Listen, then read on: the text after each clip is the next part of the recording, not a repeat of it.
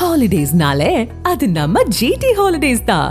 GT Holidays, South India's #1 travel brand. பூசணிக்காயில சில பேர் மருந்து செஞ்சு அது லிவருக்கு ரொம்ப நல்லதுங்கறாங்க. அது கூட நமக்கு மருந்து மாதிரி எடுக்க கூடாது. ஒரு 48 நாள் எடுத்தா நல்லதுன்னு எடுக்க வேண்டியது இல்ல. நம்ம நாக்கு சொல்லணும் உங்களுக்கு. கற்பூரத்தை ஏத்திட்டு ஃபுல்லா நம்ம சுத்துவாங்க இல்லையா?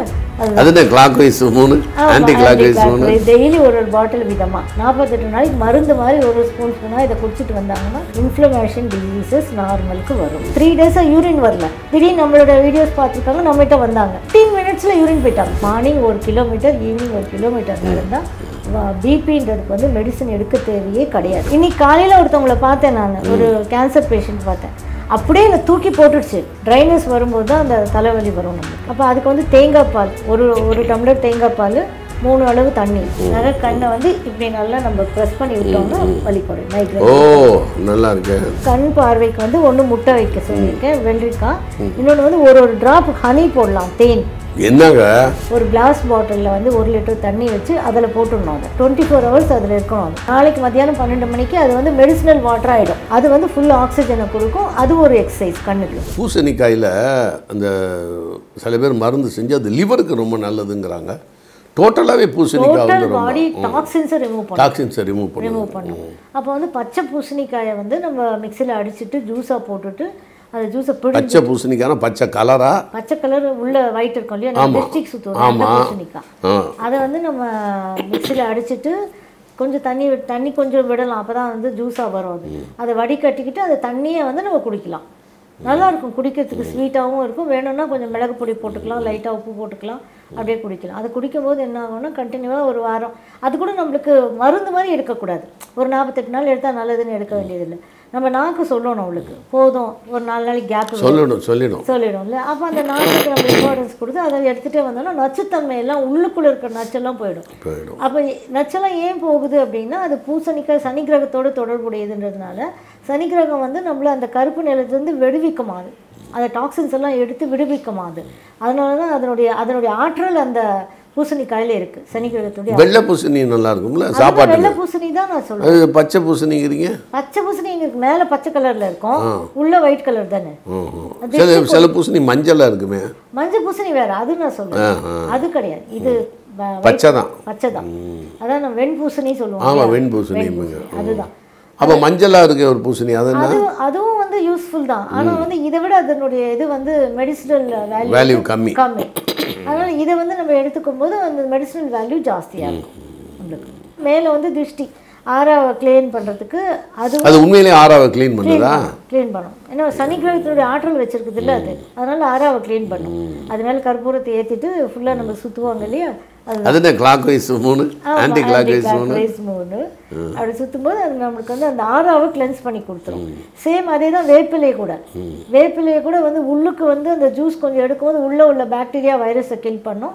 மேலே அது உள்ளே இருக்கிறதெல்லாம் மேலே வரும் இல்லையா, மேலே வந்து நம்மளுக்கு அந்த பழைய காலத்துலலாம் வேப்பிலை அடிப்பாங்க இல்லையா, வேப்பிலை அடிப்பாங்க. அந்த மாதிரி வேப்பிலை தடவி விடும்போது மேலே உள்ள வைரஸ் பாக்டீரியாவை கிளீன் பண்ணும். ஆனால் வந்து பாருங்க ஃபாரினர்ஸ் அதனால தான் பேட்டன் ரைட்லாம் வாங்கிட்டாங்கல்ல. அதுக்கு அமெரிக்கா கொடுத்துட்டாங்களே, கொடுத்துட்டாங்க இல்லையா. ஸோ அதனால தான் வந்து என்னன்னா அந்த வேப்பிலைக்கு அவ்வளோ மகத்துவம் இருக்கு. எல்லாமே எல்லாத்துக்குமே காரணங்கள் இருக்கு.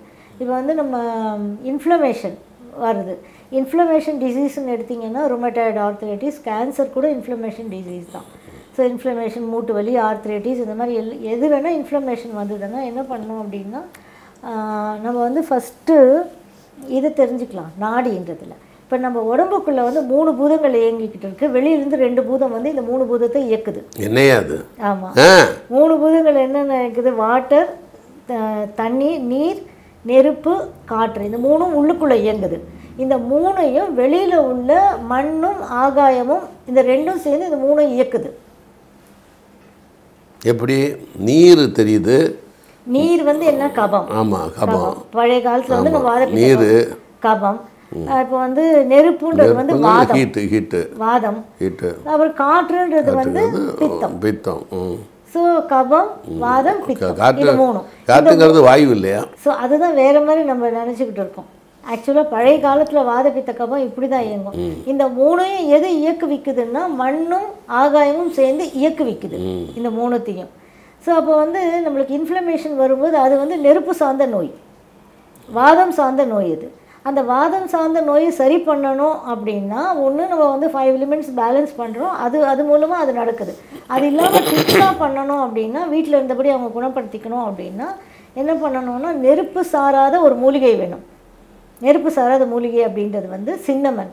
அது வந்து வானத்திலிருந்து இறைவனால் படைக்கப்பட்ட ஒரு மூலிகையாகுது, மனுஷ குலத்துக்கு கொடுத்த ஒரு மூலிகையாகுது. எது? இந்த சுருட்டு பட்டை.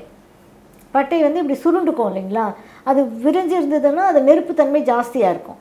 அது சுருண்டு இருந்ததுன்னா நெருப்புத்தன்மை கம்மி அதில். அதனால அந்த பட்டை தான் வேணும். சுருள் பட்டை பார்த்துருக்கீங்க இல்லையா? இல்லை, சுருள் பட்டை சொல்லுவாங்க. ரவுண்டாக இருக்கும் பட்டையை, சுருட்டு மாதிரியே இருக்கும் பட்டை.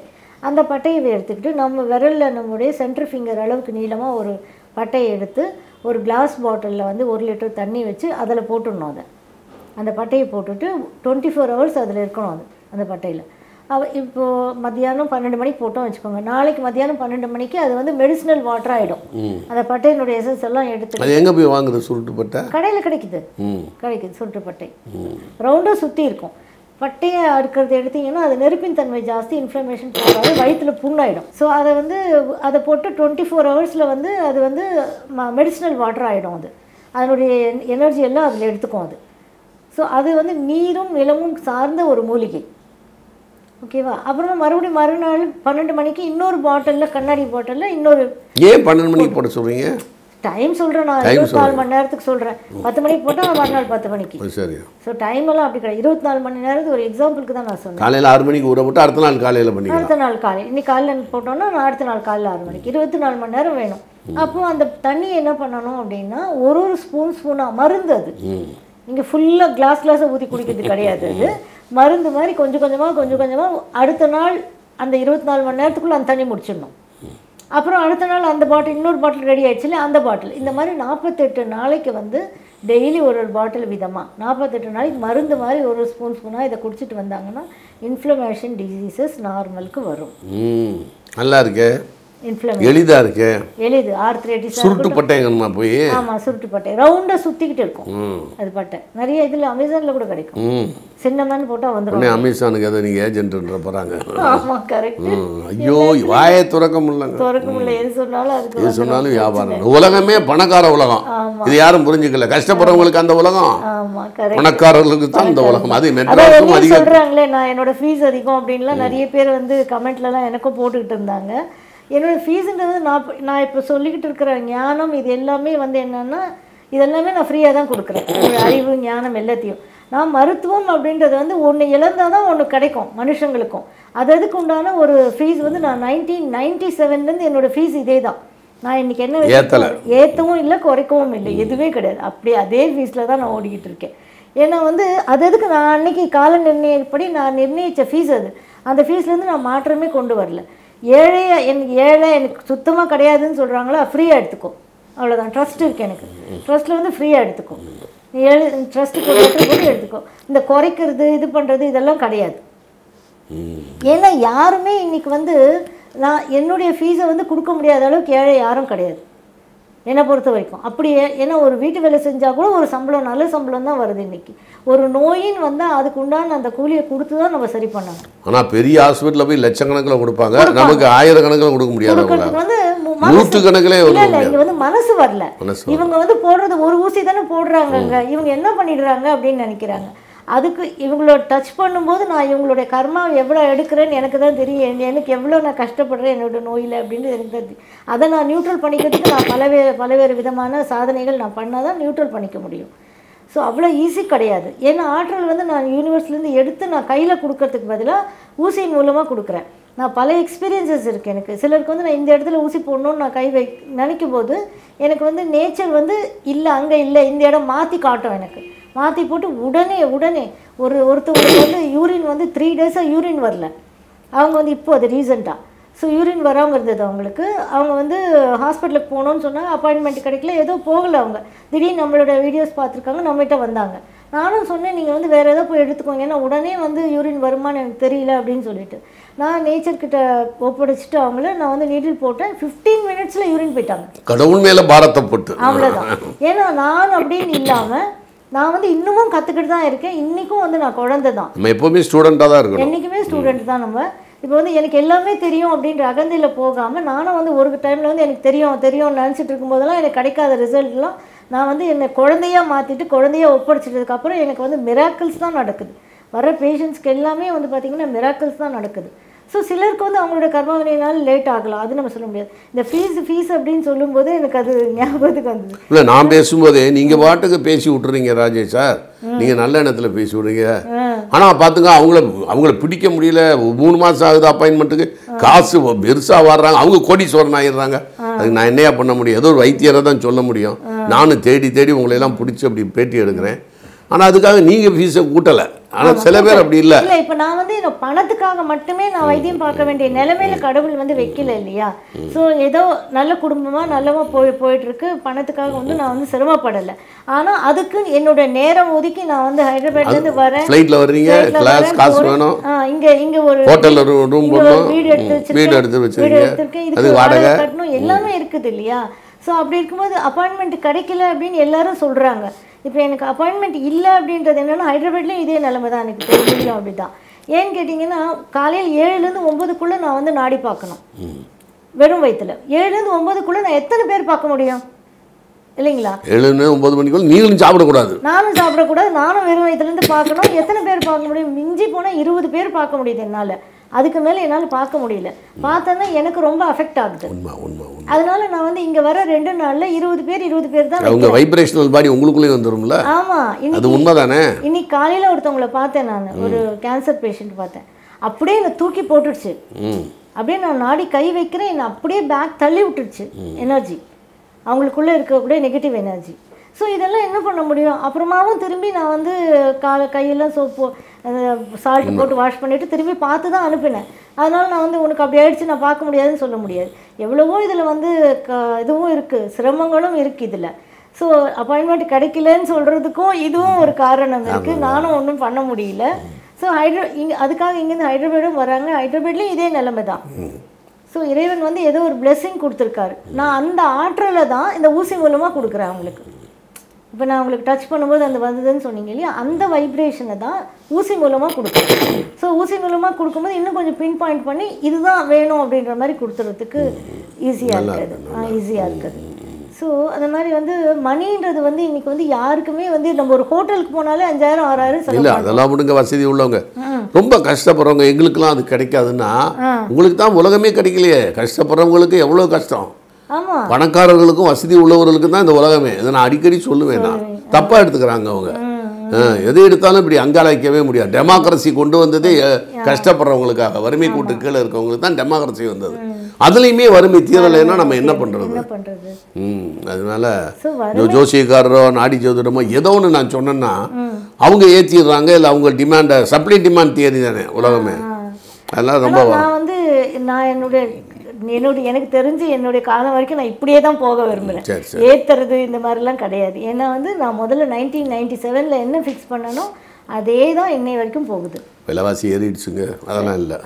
Flight charge கூடிடுச்சுங்க. ஃப்ளைட் சார்ஜ் இப்போ கூடிடுச்சு பயங்கரமாக. ஆனாலும் நான் வந்து இன்க்ரீஸ் பண்ணலை, எதுவுமே இன்க்ரீஸ் பண்ணல. நல்ல மனசு. ட்ரஸ்ட்டு வச்சுருக்கேன். ட்ரஸ்ட்டில் வந்து என்னென்னா இப்போ நான் இந்த ஃபீஸ் இவங்க கொடுக்குறதே ட்ரஸ்ட்டுக்கு தான் போடுறாங்க. யார்கிட்டையும் நான் வந்து கேஷாக வாங்குறது ட்ரஸ்ட்டில் தான் இருக்குது. இந்த ட்ரஸ்ட்டில் வந்து முடியாத ஏழைகளுக்கு சர்வீஸ் பண்ணுறேன். அதை தாண்டி நிறைய சர்வீஸ் பெரிய விஷயம். கேஷாக வாங்காமல் வாங்குறது பெரிய விஷயம். ட்ரஸ்ட்டுக்கு தான் போடுறாங்க, எல்லாருமே ட்ரஸ்ட் அக்கௌண்ட்டுக்கு தான் போடுவாங்க. ஸோ அது வந்து ஏடிஜி விலக்கு கொடுக்குறவங்களுக்கு ஏடிஜி விலக்குக்கு எடுத்துக்கிறாங்க. ஸோ எல்லாமே என்னால் முடிஞ்சது நான் பண்ணுறேன். நான் என்னுடைய நேரத்துக்கும் என்னுடைய நாலேஜுக்கும் தான் நான் வந்து அங்கே வந்து நான் அந்த ஃபீஸ் எவ்வளோ கஷ்டப்பட்டு இதை தேடி இருக்கீங்க. இந்த அறிவை என்ன நம்ம படிச்சிருக்கீங்க? எம்பிபிஎஸ்ஸா? இல்லை சரி, எம்பிபிஎஸ்லாம் படிக்கல. ஆல்டர்னேட்டிவ் மெடிசனில் தான் அக்யூபஞ்சரில் வந்து 5 years கோர்ஸ் படித்தேன். ஆமாம். ஸோ அது லாஸ்ட் டைமே நான் சொல்லியிருந்தேன். அதை தாண்டி வந்து ஆல்டர்னேட்டிவ் மெடிசன்ஸ் எல்லாமே பண்ணியிருக்கேன். ஏன்னா எனக்கு தேடுதல் ஜாஸ்தி. என்ன இதில் என்ன இருக்குது, அதில் என்ன இருக்குது, இவங்க எப்படி சொல்கிறாங்க, அவங்க எப்படி சொல்கிறாங்க அப்படின்ட்டு. இதில் வந்து நான் ஃப்ளவர் மெடிசன் பண்ணேன், எலக்ட்ரோ ஹோமியோபதி பண்ணேன், ஹோமியோபதி படித்தேன். அப்புறம் பார்த்திங்கன்னா மேக்னெட்டிக் தெரப்பி பண்ணேன், இரிடியாலஜி பண்ணேன், reflexology, Su Jok therapy, Vethathiri reflexology பண்ணீங்களா? அப்புறம் வந்து சுஜோக் தெரப்பி பண்ணேன். ரிஃப்ளெக்ஸாலஜியில் ஃபுட் ரெஃப்ளெக்ஸாலஜின்னு ஒன்று இருக்குது. ஃபுட் ரெஃப்ளெக்ஸாலஜி அதான் அது பண்ணேன். அப்புறம் வேதாத்ரி மகர்ஷியோட வந்து கிளாஸஸ் எல்லாமே பண்ணியிருக்கேன். அதில் பிரம்ம ஞானம் அப்படின்ற இது முடித்து டீச்சர் ட்ரைனிங் பண்ணேன். வேதாத்ரி மகர்ஷி ஐயா உயிரோடு இருக்கும்போது அவர்கிட்ட சர்டிஃபிகேட் வாங்கியிருக்கேன். டீச்சர் ட்ரைனிங் எல்லாம் முடித்து அவர்கிட்ட. அப்புறம் வந்து யோகா டீச்சர் ட்ரைனிங் பண்ணியிருக்கேன். நிறைய டிஃப்ரெண்ட் ஆஸ்பெக்டில் வந்து டிஃப்ரெண்ட் மாஸ்டர்ஸ் கிட்ட யோகா டீச்சர் ட்ரைனிங் பண்ணியிருக்கேன். முத்ரா கிளாஸஸ் வந்து 6 டீச்சர்ஸ் கிட்ட பண்ணியிருக்கேன். இதில் 6வது டீச்சர் தான் கல்பனான்றவங்களோட பண்ணேன். ஸோ நான் இது ஒவ்வொருத்தரும் ஒரு ஆங்கிள், ஏன்னா இவங்கக்கிட்ட வேறு மாதிரி இருக்கும், அவங்கக்கிட்ட வேறு மாதிரி இருக்கும் அப்படின்ற மாதிரி ஒவ்வொரு ஆங்கிள் பண்ணியிருக்கேன். அப்புறம் பார்த்திங்கன்னா பஸ்லூர் ரஹ்மான் சார்கிட்ட வந்து அவருடைய அக்யூபஞ்சர் கிளாஸஸ் பண்ணியிருக்கேன் அவர் இருக்கும்போது. அப்புறம் பிராணிக் ஹீலிங் டீச்சர், நான் ரேக்கி டீச்சர். என்னங்க மருத்துவத்தில் அனைத்து டிபார்ட்மெண்ட்டையும் கையில் வச்சுருக்கீங்க. வயலட் ஃப்ளேம் ஹீலிங்னு ஒன்று பண்ணியிருக்கேன். அதுனா வைலட்டா? வயலட் ஃப்ளேம் ஹீலிங் அப்படின்னு ஒன்று. ஏஞ்சல் ஹீலிங்னு ஒன்று பண்ணியிருக்கேன். ஸ்விட்ச் கார்ட்ஸ் பண்ணியிருக்கேன். ஹீலிங் கிளாஸஸ் நிறைய ஹீலிங் கிளாஸஸ் பண்ணியிருக்கேன். அப்புறம் வந்து ஸ்டான்ஃபோர்ட் யூனிவர்சிட்டியில் குவாண்டம் செல்லுலார் நியோஜெனிசிஸ் அப்படின்ற ஒரு கோர்ஸு. எங்கே? Stanford university, அமெரிக்காவோடது. அமெரிக்கா அங்கே போனீங்களா? ஆன்லைன், ஃபுல்லாக ஆன்லைன். அது பண்ணியிருக்கேன். அப்புறம் வந்து ஹெர்பல் மெடிசன் ப்ரிப்பரேஷன் வந்து ஒரு சித்தா டாக்டர்கிட்ட அவர்கிட்ட அது ஒரு கோர்ஸ் பண்ணியிருக்கேன். கலர் தெரப்பி பண்ணியிருக்கேன். வர்மா தெரப்பி ரெண்டு மாஸ்டர்ஸ் கிட்ட வர்மா தெரப்பி பண்ணியிருக்கேன். அப்புறம் வந்து அந்த கார்டு ஹீலிங்னு ஒன்று பண்ணியிருக்கேன். கார்டு ஹீலிங்னு சொல்லுவாங்க, அது ஹைதராபாத்தில் பண்ணியிருக்கேன். கார்டு ஹீலிங், கார்டு அதாவது இப்போது நீங்கள் வந்து என்ன நினச்சிங்கன்னா உங்களோட கார்டும் என்னோடய கார்டும் கனெக்ட் ஆகிடும். அப்போ நான் எங்கிட்ட பவர் இருந்ததுன்னா நீங்கள் எடுத்துகிட்டே இருக்கலாம் அந்த பவரை. அந்த மாதிரி கார்டு இருந்துறது கார்டு கனெக்ஷன் அப்படின்னுவாங்க. அது ஒரு ஹீலிங் ஒன்று இருக்குது. அது மூலமாக பல நோய்களை குணமாக்க முடியும். அது பண்ணியிருக்கேன். சிங்கிங் பவுலுன்னு சொல்லுவாங்க, அது பண்ணியிருக்கேன். அப்புறம் வந்து சிங்கிங் பவுல்னால் ஒரு பவுல் மாதிரி இருக்கும். அதில் வந்து நம்ம சக்ராஸ்க்கு வந்து ஆக்டிவேட் பண்ண முடியும். நம்மளுடைய உடலில் இருக்கக்கூடிய பஞ்சபூதங்களை ஆக்டிவேட் பண்ண முடியும். அது ஒரு மியூசிக் மாதிரி வரும் அப்படி நம்ம பண்ணோம் அப்படின்னா. அது சிங்கிங் பவுல் சொல்லுவாங்க. அது வந்து திபெத்தியன்து, அது பண்ணியிருக்கேன். அப்புறம் வந்து கப்பிங் தெரப்பி பண்ணியிருக்கேன். என்னது கப்பிங் தெரப்பி அப்படின்னா? கப்பிங் தெரப்பின்னா ஒரு கப்பு மாதிரி இருக்கும். அந்த கப்பை வந்து நம்ம எந்த இடத்துல வந்து பிடிப்புகள் நோய்கள் இருக்கோ அந்த இடத்துல இப்படி வச்சு இது பண்ணிட்டோம்னா அந்த இடத்துல அதை ஆக்டிவேட் பண்ணும். இன்னொரு சொம்பு வைப்பாங்க வகுத்துல அந்த காலத்துல அதே அந்த முறைகள் தான். சில பேருக்கு சொம்பு வயிற்றுக்குள்ள வயிறெல்லாம் உள்ள போயிடும். சொம்பு அப்படியே பிடிச்சிக்கும். ஆமா, ரொம்ப ஆபத்து. அது எல்லாமே அந்த காலத்துலேருந்து வந்த முறைகள் தான். அது கப்பிங் தெரப்பின்னு சொல்லி அது பண்ணியிருக்கேன். 100கணக்கான கோர்ஸ், எனக்கே மறந்து போச்சுன்னு அவ்வளோ கோர்சஸ் பண்ணியிருக்கேன், எல்லா கோர்சஸும். ஆனால் எல்லா கோர்சஸும் பண்ணியும் வந்து எனக்கு கிடைக்காதது வந்து சித்தகுரு கிட்ட வந்ததுக்கப்புறம் அந்த 5 வருஷமாக அவர் நிறைய டீச் பண்ணார். அவர் அந்த 18 படிகளில் வந்து இப்போது ஒவ்வொரு படிகளாக டீச் பண்ணிகிட்டு இருக்கும்போது நிறைய எக்ஸ்பீரியன்ஸ் ஆகுது. இவ்வளோ பணம் கொடுத்து நம்ம செலவு பண்ணி பண்ணதுக்கும் அவர் பணமே வாங்க மாட்டார், அவர் பணத்தையும் மதிக்க மாட்டார். அதனால தான் வெளியில் விளம்பரத்தையும் விரும்ப மாட்டார். அவர் என் பேரே நீ சொல்லாத அப்படின்வார். நான் உங்களை கேட்குறாங்களே நிறைய பேர் அப்படின்னா நான் சொல்லும்போது நீ சொல்லு, இப்போதைக்கு வேண்டாம் அப்படின்னு சொல்லிட்டு அதனால தான் நான் சொல்கிறது இல்லை. நிறைய பேர் என்னன்னு கேட்குறாங்க யாருன்ட்டு.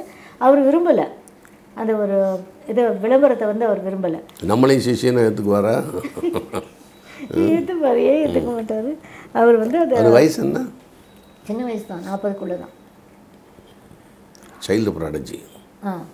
ஆமாம், பயங்கரமான நாலேஜ், அபாரமான நாலேஜ் இருக்கும். அவர் எதை கேள்வி கேட்டாலும் ஆன்சர் பண்ணுவார். நான் அப்புறம் சொல்கிறேன் யோசிச்சு சொல்கிறதெல்லாம் கிடையவே கிடையாது, இன்ஸ்டன்ட் ஆன்சர்.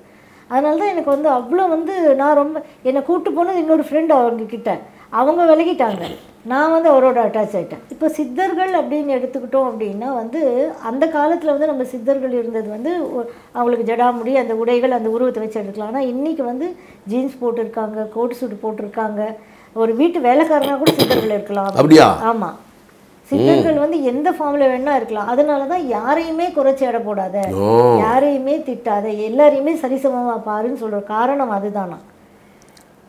ஸோ எல்லாருமே ஈக்குவல் அப்படின்னு நம்ம யோசிச்சாலும் எங்கே சித்தர்கள் இருந்தாலும் நம்மளுக்கு வந்து அது இதுபடாது இல்லையா. இல்லைனா நம்ம வந்து அந்த பெரியவங்க சின்னவங்கன்ற பார்க்குற பாகுபாடு வந்துடும் இல்லையா, அது இல்லாமல் இருக்கணும் அப்படின்வார். ஸோ இப்போ வந்து பார்த்திங்கன்னா இன்னொரு சின்ன டிப் என்ன சொல்லலாம் அப்படின்னா வாக்கிங்கு. ஸோ பிபிக்கு எந்த ஒரு சின்ன எக்ஸசைஸ் என்னென்னா வாக்கிங் மட்டும்தான். மார்னிங் 1 கிலோமீட்டர், ஈவினிங் 1 கிலோமீட்டர் நடந்தால் பிபின்றதுக்கு வந்து மெடிசன் எடுக்க தேவையே கிடையாது. ஆட்டோமேட்டிக்காக பிபி வந்து நார்மல் ஆகிடும். ஆமாம், அது என்னென்னா நம்மளுடைய இந்த காஃப் மசில் வந்து ஆக்டிவேட் ஆகும், இன்னொரு ஹார்ட் வந்து ஆக்டிவேட் ஆகும், ஹார்ட்டுக்கு உண்டான அந்த ப்ரெஷர் வந்து குறையும். அப்போ நடக்கும்போது என்ன நடக்கும் அப்படின்னா நைட்ரஸ் ஆக்சைடு செக்ரேட் ஆகும். நைட்ரஸ் ஆக்சைடு செக்ரேட் ஆனால் அந்த ஆர்டரிஸ் எல்லாம் விரியும் போது பிளட் ஃப்ளோ வந்து ரொம்ப ஈஸியாக போயிட்டு வரும். அதனால் வந்து நம்ம வாக்கிங் போனோம் அப்படின்னாலே பிபி வந்து நார்மலுக்கு வந்துடும். கொஞ்சம் கொஞ்சமாக வந்து நம்ம மெடிசன் குறைச்சிக்கலாம். பல்ஸ் பேலன்சிங் மூலமாக பிபி நிறைய பேர் வந்து 20 வருஷம் மெடிசன் எடுத்தவங்கலாம் மெடிசன் இல்லாமல் இருக்காங்க. பரவாயில்ல, அப்போ நான் எடுக்கணுமே. கண்டிப்பாக. நீங்கள் எங்கே வரீங்க? வர முடியலையே, டைம் இல்லையே. சாரி, நெக்ஸ்ட் டைம் கண்டிப்பாக வந்துடும். எப்போ அடுத்து எப்போ வர்றீங்க? 24, 25 7 மணிக்கு வந்து 7:30க்கு ஓடி போயிடுங்க. அரை மணி நேரத்தில் அவ்வளோதானே. 23 ரெடி ஆகணும். இங்கே வெளில போகிறீங்க. ஆமாம், அங்கே 5 மணிக்கு சாப்பிட்ணும்ல. ஆமாம். மைக்ரேனுக்கு இடது பக்கம் மூக்குத்தி குத்துனா போதும். இடது பக்கம் மூக்கு குத்துனா போதும், மைக்ரேன் போயிடும். ஒரே நாளில் என் மகளுக்கு போயிடுச்சு. இன்றைக்கி வரைக்கும் ஒன்றும் இல்லை. ஆசாரிக்கிட்ட பேசினேன். ஆசாரி விஸ்வகர்மா இருக்காங்கல்ல, அவங்க வந்து நான் வந்து கேட்டேன், இந்த மாதிரி நான் அவங்கள பற்றி பாராட்டினேன். அவங்க எனக்கு வந்து 2 கருங்காலி குச்சி வந்து ஹேண்ட் ஸ்டிக் இருக்குல்ல, வாக்கிங்கில் போகும்போது அது நல்ல கருங்காலி 2 கொடுத்து பூஜை ரூமில் வைக்கிற மாதிரி ஒன்று, இன்னொன்று. எனக்கெல்லாம் பூஜை ரூம் கிடையாது, அது கொடுத்துட்டு போனாங்க. அதை வந்து நான் வச்சுருக்கேன். அப்போ இவங்க சொல்லிட்டு போனாங்க, மைக்ரேன்னா இடது பக்கம் மூக்குத்தி குத்துங்க சார். நான் சொல்லி எனக்குறைய உலகம் பூரா ஒரு 1000 பேர் குத்திருப்பாங்க. ஒரு 2 மணி நாளில் 1000 பேர் குத்திட்டாங்க. எனக்கு வீடியோ வந்துச்சு ஃபுல்லாக. நான் கிடைக்க நல்ல வசூல். அதை யாரும் குறை சொல்லலை, அதை யாரும் குறை சொல்லலை. ஏன்னா எல்லாம் பணக்காரவங்க இல்லை. இடது பக்கம் மூக்குத்தி.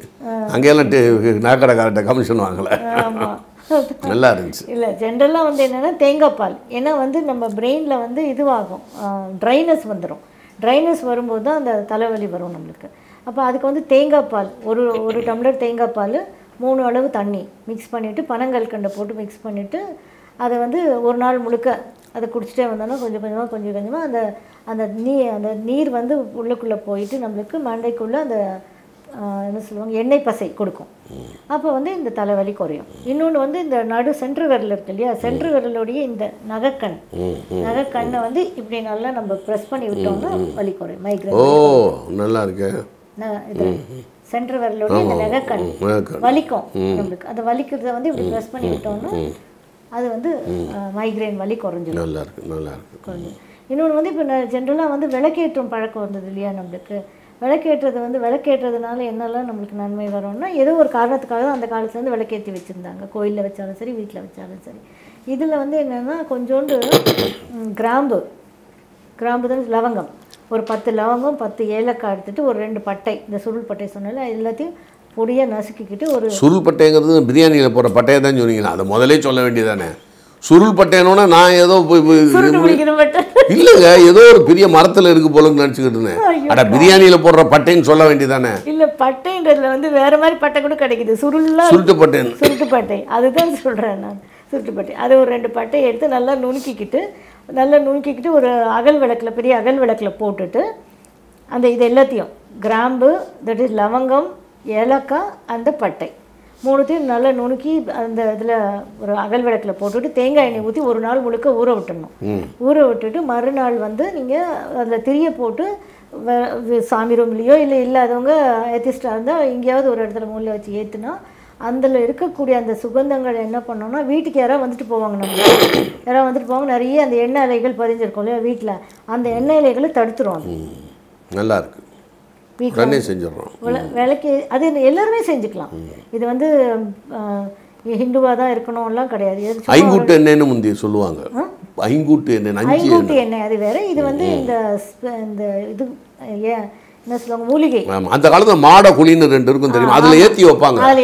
அதெல்லாம் இப்போ போச்சு. மாட குழி இப்போ யாரும் வீட்டில் கட்டுறது இல்லை. வீட்டில் இல்லையா, அது இருந்தால் ஸ்டைல் இல்லைன்னு நினைக்கிறோம் இப்போ.